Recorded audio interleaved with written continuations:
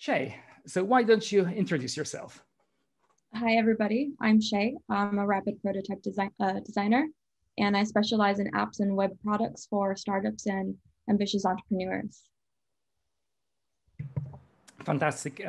Thanks, Chay. Can you tell us a bit about why would anyone want to create a prototype? What is the purpose of a prototype? So it's great that you're in development because development is the most expensive piece in building apps and web products. And what a lot of entrepreneurs don't know is development costs at least 3 times over their initial budget. So in building a rapid prototype, it allows for you to validate your product ideas and test them with your target audience. And a lot of this process in particular is the most important piece, but it's mostly skipped and people don't consider it. And it's actually the piece of their puzzle that will save them a lot of time and money in producing a very expensive app or web product when they hire Alex. Got it. All right. So can you tell us a little bit more about what a prototype actually looks like and how does it differ from the more sort of advanced versions that get developed later? So building rapid prototypes can get a little crazy because you have to trust the person that you decide to move forward with because you can't just trust anybody. There's also different qualities. There's low fidelity wireframing where anyone can do it. You could draw it on a piece of paper and just like do little boxes. Or you could have high fidelity wireframes where it almost looks like the actual product. Or you can even do a combination, which is what I do often, most of the time. And part of my process is collaborating in Figma with my clients. So I'll do half low fidelity wireframes, half high fidelity wireframes. And then sometime in the process, we have these brainstorming sessions where we collaborate and fill in the missing pieces because the way we think something could work may not be the right way to go about building it. And so that's when we figure things out together and we both understand the flow and make sure that everything I build is in alignment with the founder's vision. Got it. So can you tell us a bit more about what's important and what actually isn't? So you had those discussions with clients and you may decide to develop some of the prototype using wireframes, others maybe using a pencil. So how do you make the decision and what actually matters in a prototype? What has to be there and what can be skipped? It's really hard because I get a lot of entrepreneurs who want to make the next Facebook or the next Instagram and also intend to get funding by sponsorships and partnerships. But what I just described there is the hardest thing to do. So the important thing to know is like, do you have something that people want? And that's kind of where you start dipping your toes into like, do you have a product people want or an idea? And it's called product market fit. If you're not familiar for it, it's finding product market fit. The most important feature is that one feature that will change somebody's life or that one feature that will solve a problem. And it's honing in on that very specific feature to solve a problem. Because you shouldn't be creating an app or a web platform or any of these products if you're not solving for a problem, because then you'll get down to the end of the line of building this out and it's beautiful, but then no one uses it. And that's the biggest problem in building a new product, is that you have to build something that people want. And typically what people want is something that changes their lives or solves it. And if you don't hone in on that one feature, you're going to think, oh, I need those 2 to 3 other features. When you're first starting out, you don't need all those features. You have to start small and make sure that's so refined, and then you build off of it. Because what you are doing is you're creating a solid foundation to build on top of it. Because if you get big too fast, it makes it harder to pivot. And I'm sure a lot of you have worked in the industry where you run into a lot of different red tapes. Like you get so big, it gets crazy, or you get so big you ran out of money and you can't backtrack. So this is the part of the process that allows for you to build in a safer manner. So hone in on that number one feature, and like a bad prototype is pretty much the opposite of that, is having a high functioning prototype and it doesn't matter. You just wasted 128,000 on building an app that no one wants. Got it. I love it. So honing in on this one feature that solves a problem, so that we can test if there's product market fit. Can you tell us a bit about the challenges? So you kind of already mentioned that. So honing in and avoiding sort of, let's say, feature creep, creating a lot of different things in the app that maybe aren't really the key. Don't address the key problem. What kind of challenges do you face when you work with clients? So product creep, another word for that is scope creep is what we call it here. So you're asking how to avoid that. Mm-hmm. Okay. Well, actually, the question is more about the different challenges you face from your perspective, because that was something I sort of figured out from what you said previously, but maybe from your point of view, there's some other challenge that is more important. I think scope creep is probably one of the most important things. But also it's like doing your research. Like, it's super basic, and a lot of us think we do a right amount of research, but sometimes we don't. So doing the right research and validating your ideas is really well, but there's no easy answer to this, because you need to do the research and then you need to put something in front of an actual human being and then see how they respond to it and get ideas. But the trick is, it gets tricky because you could put the product in front of the wrong person and get the wrong feedback and go in the wrong direction. So it comes also down with identifying your target audience. And there's just no easy way. There's just so many steps and so many things you have to take in consideration, because you have to think like what you are trying to build at the end of the day. You have to think you're making an investment in time and investment in money. So you have to make sure that it's actually worth what you're doing, because it will take time. And the first year is all about research and understanding and building that foundation. And there's another woman that I recently learned about named Lindsay Tabas. She talks a lot about finding product market fit.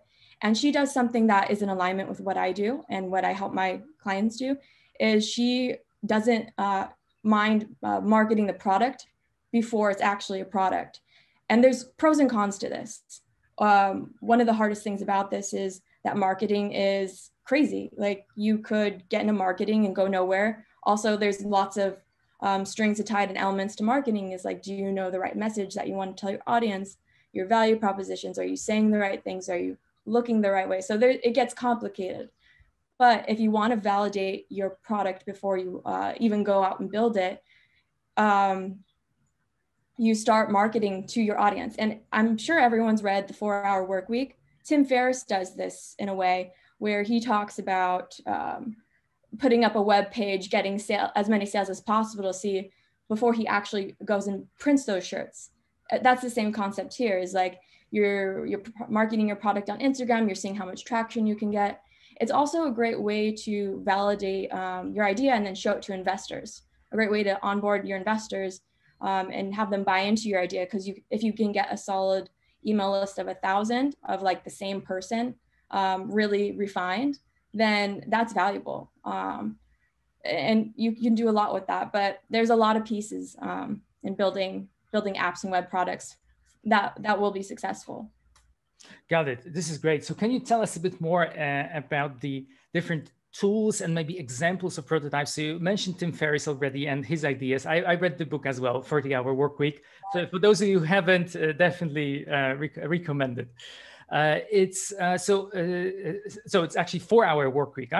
Do I get it right? 4-Hour Workweek, not 40-hour, exactly. So what do you think would be the recommended tools briefly that you would recommend basically for creating a prototype? And also, can you talk about some of the examples, maybe the ones that aren't confidential that you worked on with your clients? Yes, absolutely. Do you mind if I also show a little 4 slides? I think this would actually be great. So let me actually give you co-host, and we could talk then about make co-host. There you go. You should be able to then share, and then you'll be able to show us basically what you have. We'll be able to talk about that. Okay. about to share. So we were talking earlier about what low fidelity wireframes look like and what high fidelity wireframes look like. So I'm about to show you low fidelity wireframes and then a mixture of low and high. So one of the main reasons why I build rapid prototypes is to get terrible ideas out of the way quickly and get you into early user testing. And part of that process looks like this. So we have a one-on-one meeting. I hear everything in your head and then I digest that and I put that in a map like this. So those of us that are more logical or need it down on paper, like it helps us sort ideas out way better. And now we have pieces we can move around and really figure out how to start. So this is an example of a low fidelity wireframe. And what we're looking at here is an Indonesian fintech platform that created for Jakartan millennials. Millennials that have never invested before, who are scared about, timid about investing, don't know much, and really need their hand held.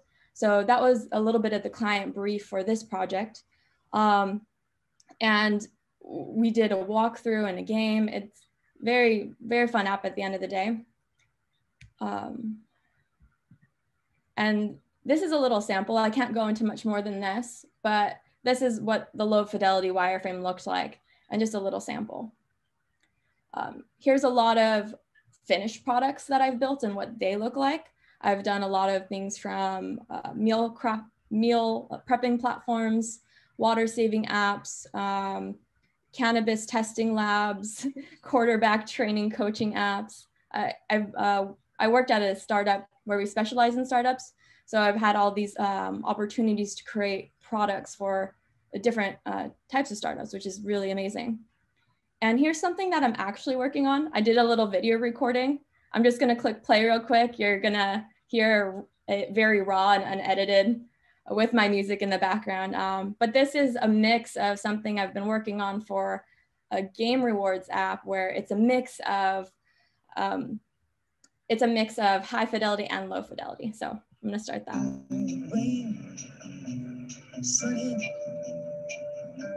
You smiled at me and really eased the pain.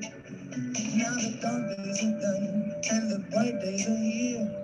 My sunny one shines so sincere. Sunny one so true. What we're seeing now is the walkthrough. Sunny, thank you for the sun. And I know it's very fast. But this is what the onboarding process looks like. Half of it design, half of it not design.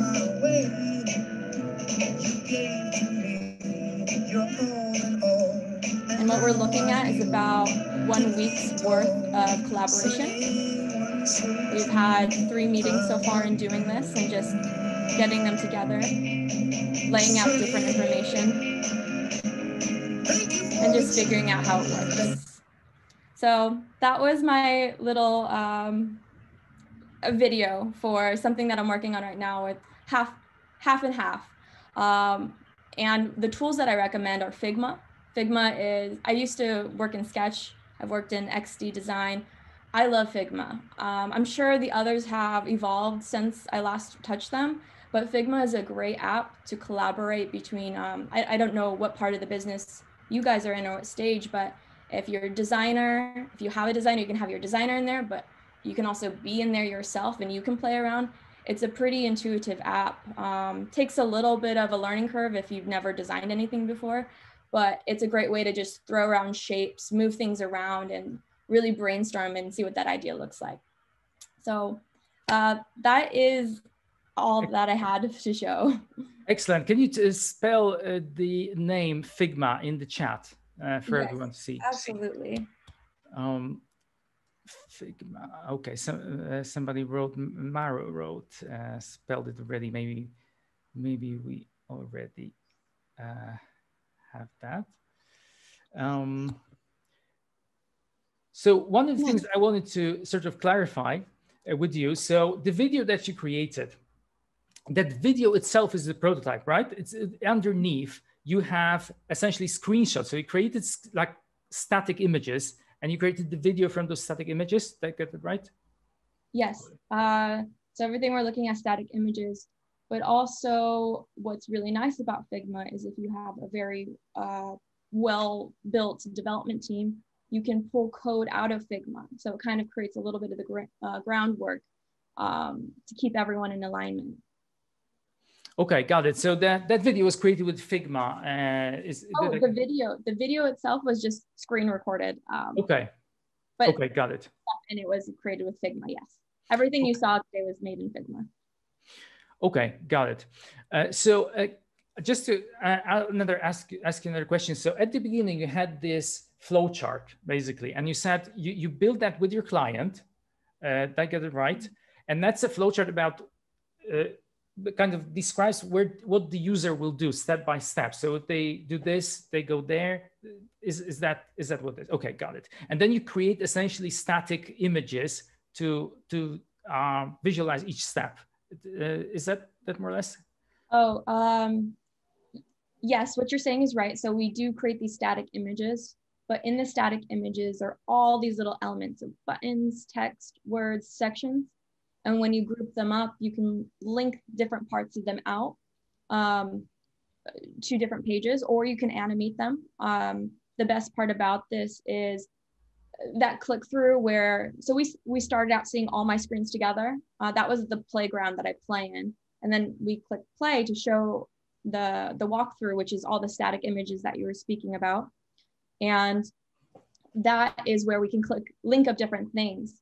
And I use that a lot for my user interviews and testing, because I'll do a Zoom session like this and I'll record it, and I'll give the user the link and I'll watch how they navigate the website. And the idea is not to have the website fully furnished and like polished, but just enough to see where, how does the user digest all the information? Does it have the right marketing copy, the right story? And are they going to the places where I hypothesized they would go? Like, were my theories correct? Or do I need to? Got it. So the user can actually click through that app or website. And when they click a particular button, they go to another screen. So underneath, what is important to me is what functionality is in there. So I assume that they can't, for example, if they put something into a form that isn't going to be actually saved anywhere. Okay, there are limitations, and that is one of them.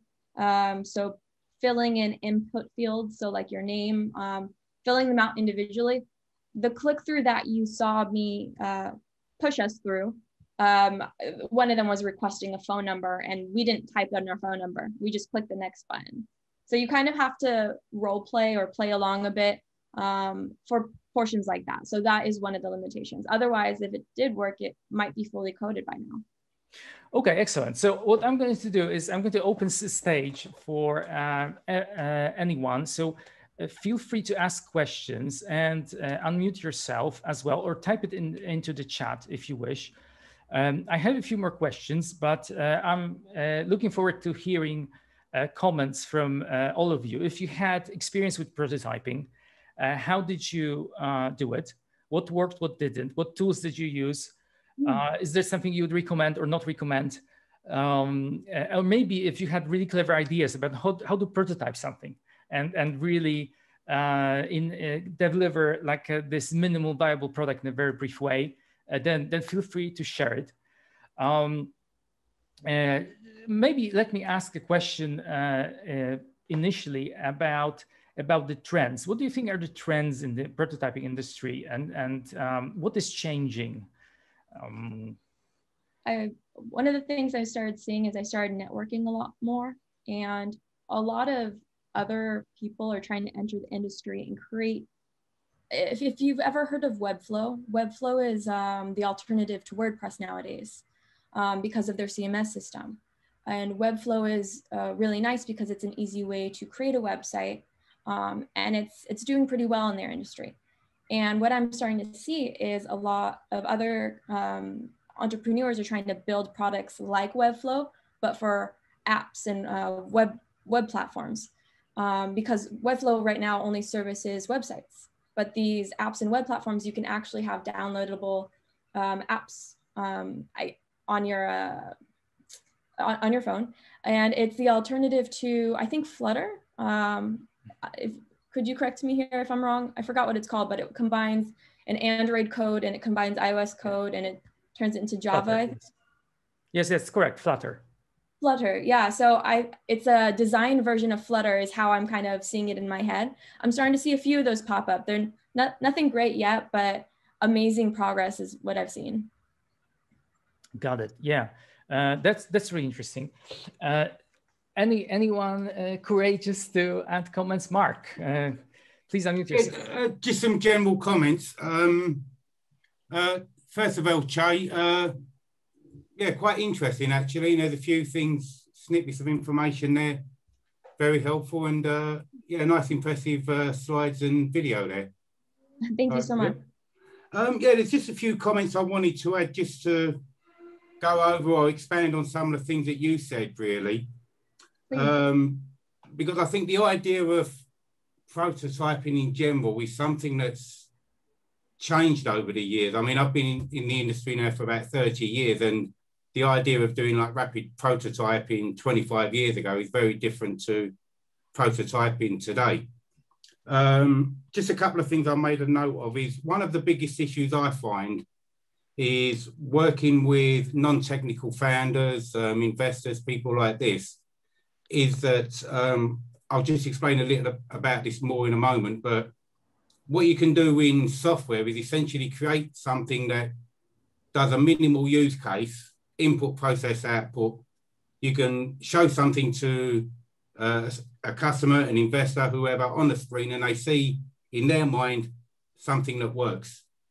Now, the point is that's a prototype in the same way that a model aircraft made out of wood is a prototype. So that wooden aircraft isn't going to go into a real aircraft. But in the same way, what's difficult with primarily software-focused products or services is that a customer or an investor can see something running and working in their mind. They say, oh, great, we tidy this piece, tidy that part, we have a product. It's not, it's exactly the same. It's a prototype that no part of that prototype goes into the finished product. And that's one of the kind of hurdles that I find speaking to people over the last few years, certainly, is first of all helping them to understand the distinction between something that looks like a product, which is in fact no different to a balsa wood model of an aircraft. I don't know whether that helps or not, but it's just an observation. Yeah, I think the portion of the process is very difficult because you don't know where they are and how much they've learned over the years. Yeah, yeah, exactly. I just find it helpful to be more explicit when I'm speaking to people initially, that, you know, what I'm talking about or what I'm doing a demo of or what I'm planning to build, for example, is a prototype. It's not part of the finished product. It's a learning process, make sure we're on the right track, gives us some ideas, etc.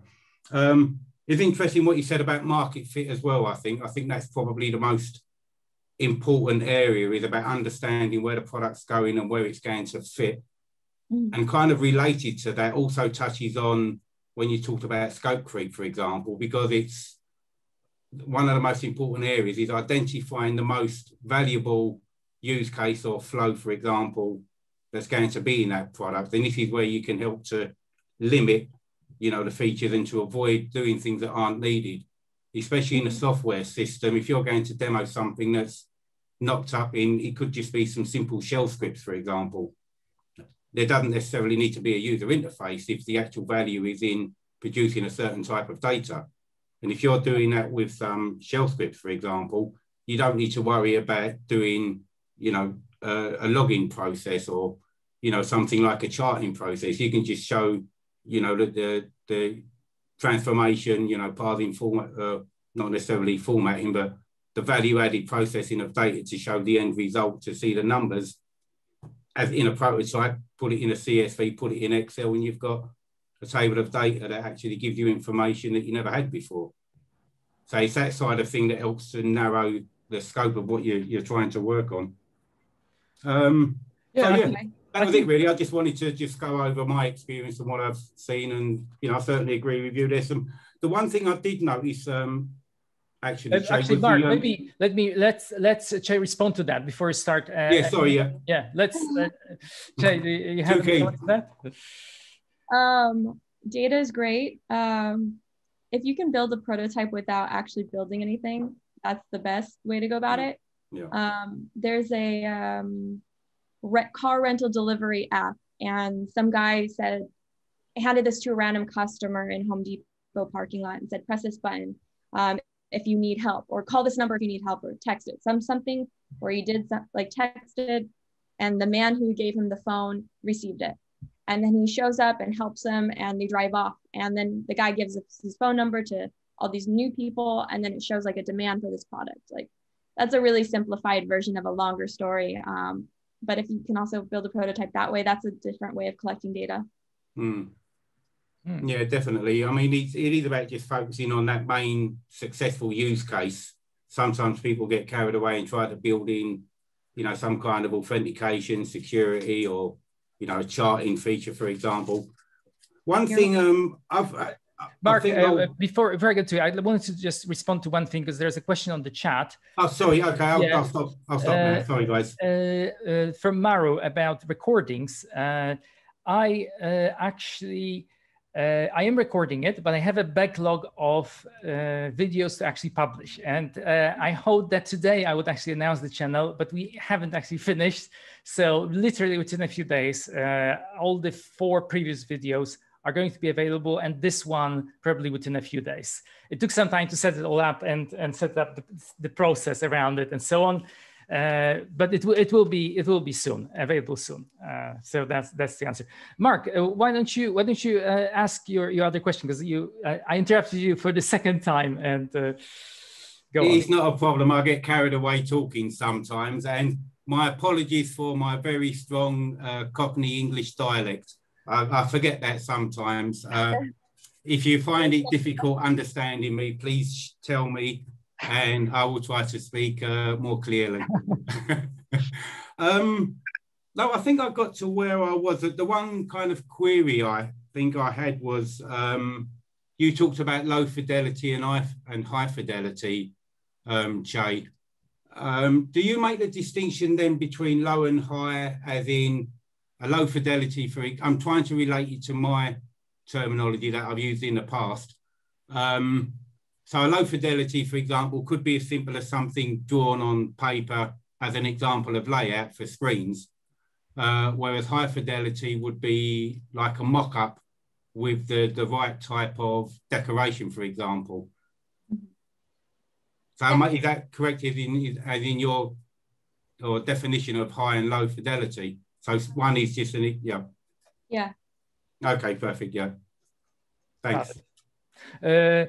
Roy, you turned your camera on. I just think, did you have a question maybe that you wanted to? By the way, for all of you, if you could please turn your camera on, that would be great, because this part of the meetup is about discussion, and we want to see your faces. We want it to be interactive, so please turn your cameras on. Roy, did I understand it correctly or not? No pressure, by the way. I don't want anybody to feel pressure to speak either. Yeah, I'm good. I'm a little late, so so maybe I had question later when we were talking, we were discussing. Got it. All right. So in that case, actually, I have a question. Go on. Yeah. So. I would like to understand, because as far as I understood it is like you are working for a client to show him this. You are trying to figure out how they would like this application to work, and doing these diagrams, and then turning it to these prototypes. And how does that go to like measuring the impact and checking if it works or not with the actual end customers? How does that part work? So I haven't found anyone who offers a process how I offer mine, but I include, so I start out with workshops and figuring out what it is and digesting what they want. And then I do half the prototype, And then I dip into their network of who they think their target audience is. And that's when I start interviewing people. And when there's a large budget to the project, I like to interview at least 9 people, because some of the people that they think might be a good fit, I may not, and vice versa. So that's when we discuss different types of users, because, and like one of the things I said earlier is if you put your product in front of the wrong user and get the wrong feedback, you're going in the wrong direction. So it really helps to interview the right person. And that's where I do like a combo. And I do, if you've ever watched Y Combinator, they like to do 2-week sprints. And I like doing 1-week sprints for smaller goals. So I'll do 1 week, half prototype, half user testing. And then I'll do another where it's kind of similar. It depends on how long, how much time I have and what the budget is though. Okay, so you are getting like 9 potential customers and like interviewing. So you're showing this part of this first iteration of the prototype, and then what happens then? Like, okay, they say that they like it, and then you are doing the next iteration of the prototype. How does it, or is it just that then you say, okay, this product is good, and let's try to make it? Or this one's a bigger question to digest, because I help them get off the ground. I help them get out the really obvious errors I see, obvious errors other people see, to where they have something that works really well. But as a growing business, you're gonna have to reiterate over and over the years, because if you look at Airbnb, we've seen their website change so many different times. If we look at Facebook's changed. So you're always improving upon the product, and you keep changing it over time. So I help them in the beginning stages to accomplish a very specific goal. Oh, of course. I mean, just I don't care about the next life cycle, the whole life cycle, of just from the prototype to the actual MVP that will be on production and will be used. So what are like the stages there between, like, you are showing the next versions of the prototype to the same clients? How does it work? Okay. The stages. So a workshop is a stage, and I do 3 workshops. I do a bare bones branding foundation, where if you don't have a brand, I do that just to understand what your 5-term goals are and account for that. MVP features workshop, user persona workshop. I call it array workshop. It's revenue efficiency and awareness workshop. And then that's when I do that. You saw that bubble chart if you were on earlier, the orange one and the green one, where it's like a sitemap. So that's the second part of the process. Third is wireframing, user interviews, and then there's at least like 1 to 3 weeks of that. And then they have something that they can take and show around. Okay, thank you. And you have, yeah, thanks. That's okay. Really interesting. And you have just one more thing. You also said about that you are creating like an ad first and go to the Instagram, for example, with the complete ad. Oh, marketing before you have a product. That one? Yeah. Okay. So I highly recommend Googling Lindsay Tabas if you want to learn about that more. I love that she talks about Can you spell her name in the chat as well? Yeah, please. Yeah. I can post her link. Oh, lindsayt.com. So that link is now in Zoom. But she talks, if you download her ebook, she talks a little bit about that.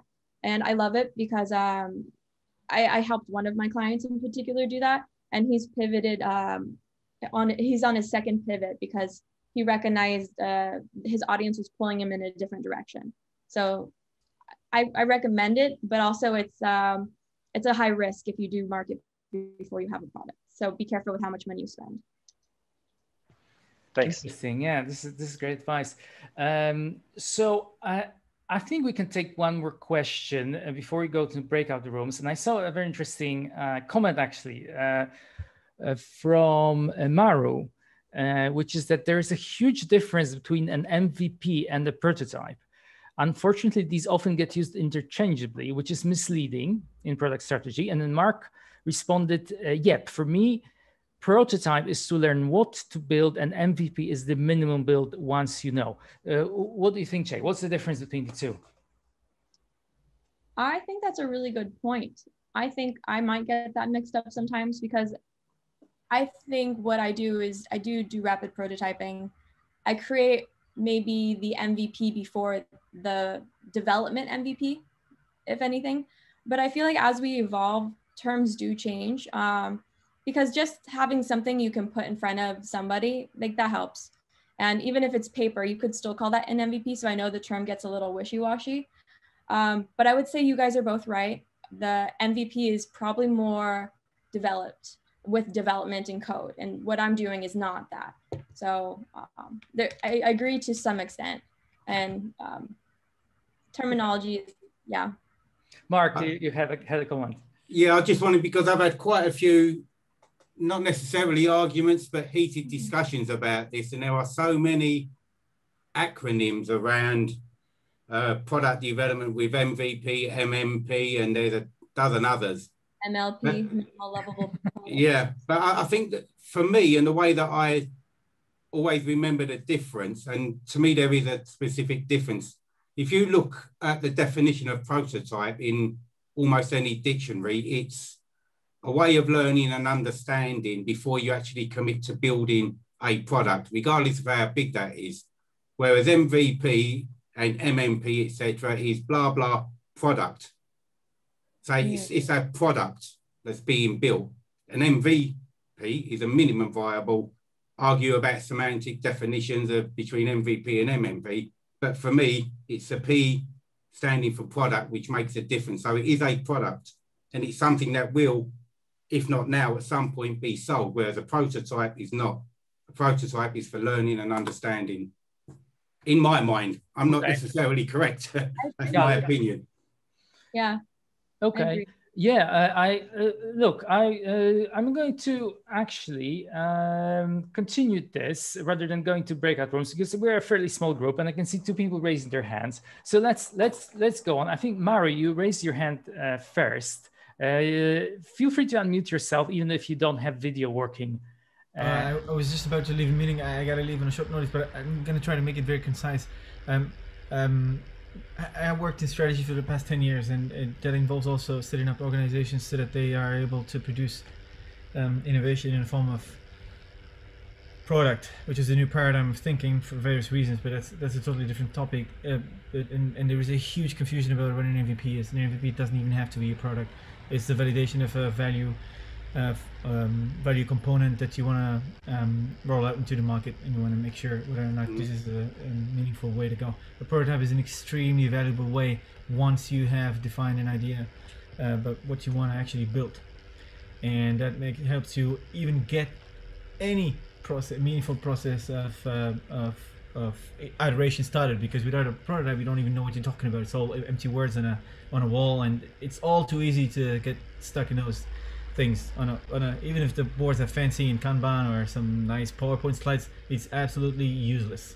Maybe it can help you get some data from the market, etc., but it's by far not as good as a prototype, and I think that's undervalued just because people follow hypes, and that's our nature as human beings. Psychologically, we follow the shiny new thing, and MVP has been sadly, very, very sadly misunderstood, particularly amongst the big and many troops of consultants.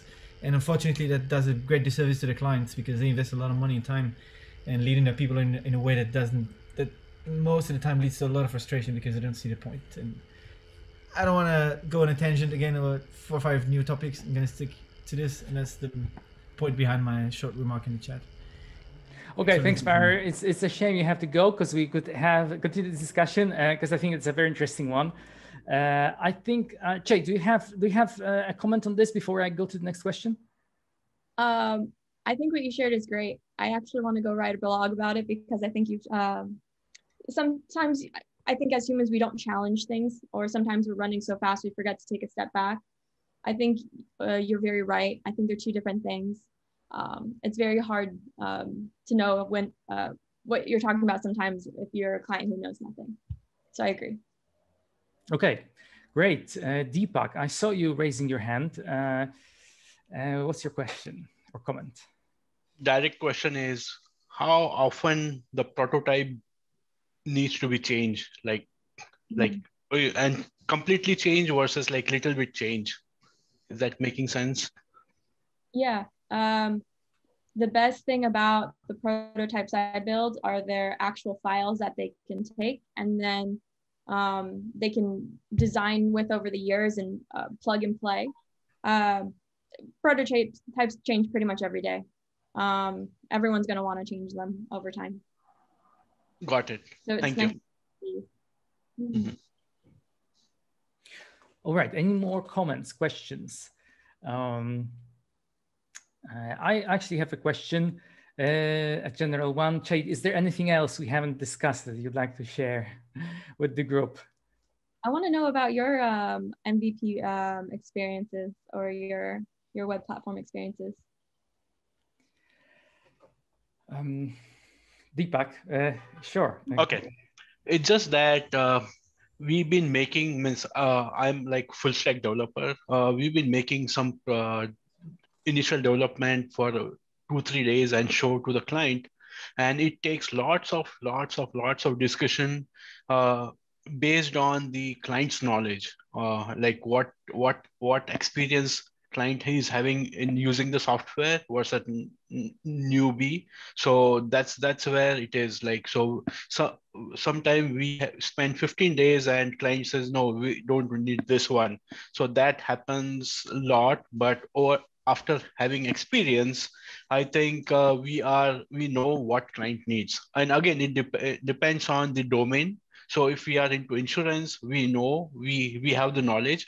But if you ask me to make a prototype in banking and no one in my team is having experience, then that's a different story. Yeah. There's a lot of egos in place when it comes to entrepreneurship and building your own business, because we love our babies. They are our babies. I have an ego. All of us have an ego on here. And everyone wants their hand held at some point. Nobody wants to be made to look stupid. So if they don't know something, you need to educate them in the proper way, or create a process for them to follow and understand, and a way for them to collaborate. If you've ever read How to Win Friends and Influence People, or haven't read it, I highly recommend it, because if you're a business owner or a tech lead, you have to guide somebody with respect into your process, and then get their trust. Because if you tell them, no, this is what you need, they're going to pull back and they're not going to want to listen to you. Yeah. In initial days, we realized that, but now as we getting experience and we learning a lot, so we are like open. And you are right, there is some egoism part which really we want to stick to this, but yeah, I understand that. Thank you. To trust you like a friend, for you to make recommendations that go against what they think. Got it. We have a question from Madi on the chat. Is a prototype a part of Agile? Is it a part of an Agile cycle, or is it just a jump start? So what's the relationship between prototyping and Agile development? I direct this question to you. I think you'd be more suited for it. I always get this confused. I started out as a designer who developed on the side. I never actually studied to be UI UX designer. So I've fallen into this role and have had to learn as I go. Could you answer this for me? Well, I can try. I mean, from my point of view, I think that prototypes and MVPs can definitely be developed as part of the standard Agile cycles. I don't see them as anything separate. That's my opinion. And I believe they can be managed the same way, using either Kanban or Scrum. And that's how I would do it. I don't see a reason why not. We could use the same processes as we do for software development. So if you're using Scrum, you could use burn down chart to track progress. If you're using Kanban, you can use work in progress limits. All of that fits. I don't see a reason to create any other process than what you use for development for this. Anybody has a different opinion on this? I would disagree with you, actually, Alexander. There's no reason why not. And it doesn't necessarily have to be Agile. In certain industries, you might need to do a little bit more of a kind of, not so much strict waterfall, but if you're working in like hardware development, for example, you would still need to do a prototype, but you would need to do it in a much more structured way with a little bit more upfront work before you can start to go into any kind of prototyping on even a breadboard, for example. But yeah, there's no reason why you can't do prototyping as part of an agile process or any other kind of software development framework or process. So as long as you set what the targets are, and if you're using an iteration or increments, or as Alexander says, Scrum, Kanban, Scrumban, you know, whatever, stepwise refinement, as long as you have that kind of understood by everybody involved, there's no reason why not, I don't think. Okay, great. My opinion, obviously. Yeah, I mean, you mentioned hardware prototyping. That's something we didn't discuss, and we kind of intentionally wanted to focus on software and software, in particular user level software, software with GUI basically. Yeah. Because indeed, hardware prototyping is a somewhat different. Different. I can't remember the phrase in English. Yeah, I'm certainly no expert. I've touched on it, but no expert for sure on the hardware side. All right. Any other comments, questions? I could share actually some observations, some interesting stories about. You may have heard this story about Dropbox, the prototype or MVP, how you want to call it, for Dropbox was merely, I think, a video or screenshots, right? It was not working software.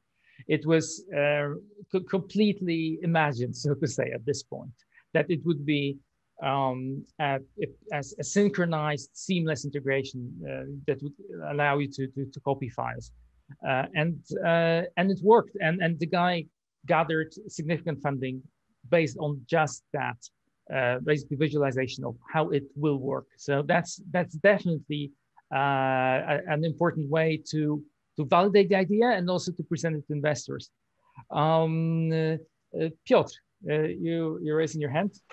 Yeah. Just wanted to ask one more thing. Do you, when you're doing the prototypes, do you do also some kind of A/B testing, that you're doing 2 different prototypes and showing to different clients and do stuff like that? With my process, no, just because I have a lot of clients that hire me for getting things done quickly and efficiently. So I only have so much time for those projects to only do one version of them. So the interviewing the users part is kind of like the A/B testing, because then I iterate all those changes from each meeting. Okay.